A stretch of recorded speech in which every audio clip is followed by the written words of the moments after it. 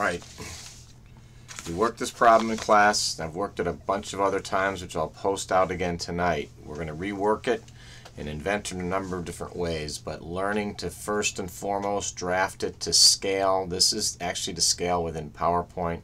Lay out all of your knowns, if you would. Come up with a coordinate system, basically here, right? Calling that your 0, 0, right, is going to be important stuff. So learning how to read and make some light of something that's written as well as a picture. So I'm going to read this out.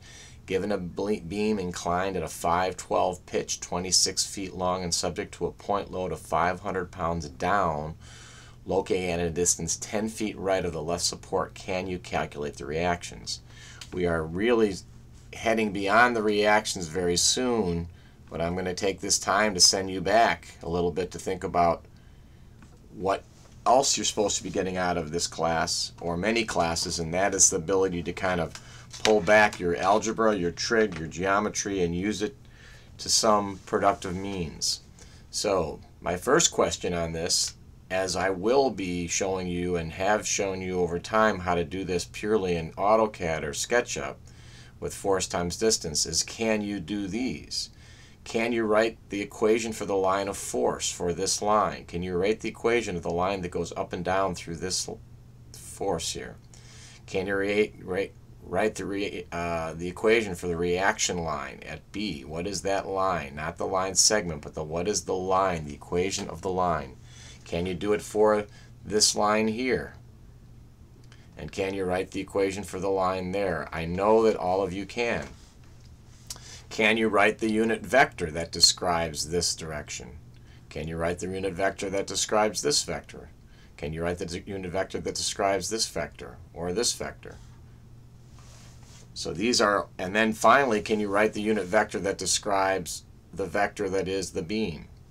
So these are all things that you might want to consider as we go forward here of solidifying some skills that you might have had or have that are disconnected from problems like this, because these forces eventually cause moments and you get into second, third, and fourth order curves, which aren't lines. So if you don't kind of grasp the line stuff, you won't necessarily grasp and apply the rest of it. All right.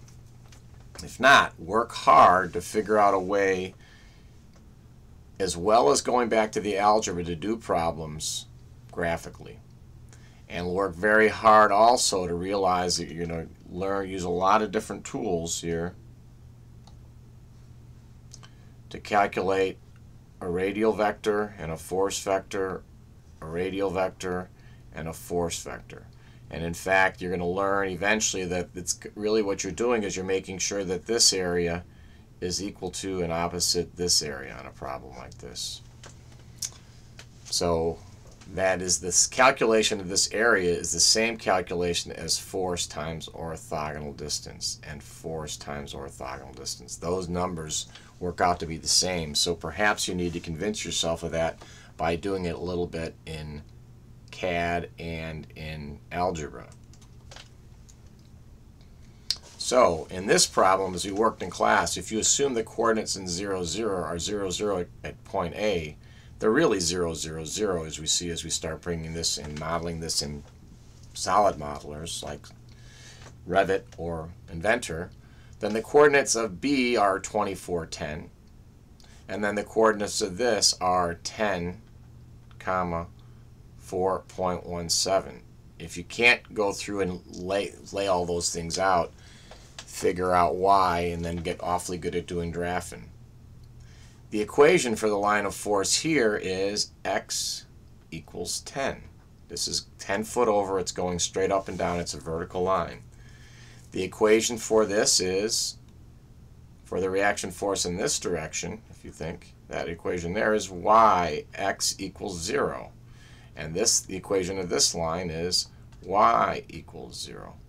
And if you remember, for the equation of this line here, we use the equation y, point slope, minus y1 equals m times x minus x1 with the 1's being the knowns and the x being the general y or x. And remembering that if this slope here is 5/12, then this slope here is minus 12/5. And so we wrote out this equation based on the point slope form for there, y minus 10, because the y is 10, equals minus 12/5 times x minus 24, because the x is 24.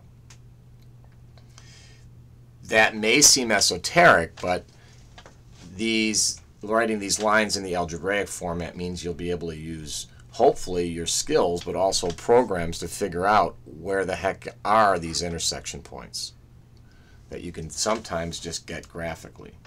So try to do that on a couple of problems. This is not just a fascination. This is an application. And as we get into these tools, we're going to want to at least work that we're going to be trying to truth some of these models that we have and not just take everything as a given.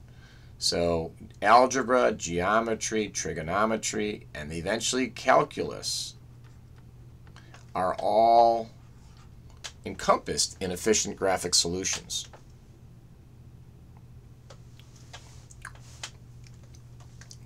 I want to finish this out and post it out so some of you can look at it in class, because you might not be looking at things otherwise. You might not. Kind of hard to tell sometimes. All right, so I'm going to finally go here. Remember in the end that this problem, as given, is a concurrent force problem because there are 3 forces. And so in effect, you could have solved this problem by saying, well, there's a force 500 down, and I have a line of force here, and I have another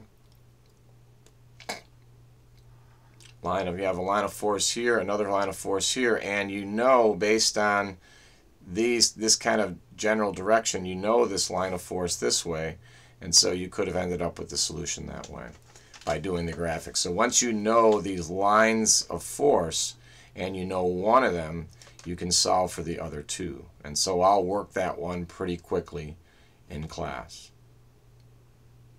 Once you calculate what is the equation of A up to there, right, you know these directions, and so you can solve it by a 3-force concurrent force problem.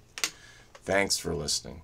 And we'll continue to work that problem over and over again in different formats, because it is not very different, if you would believe me or not, not very different from this problem I've shown you before with a pin joint and a roller joint with 15 out here, and then what is the reaction here based on a what? More or less ratio of the moment arms.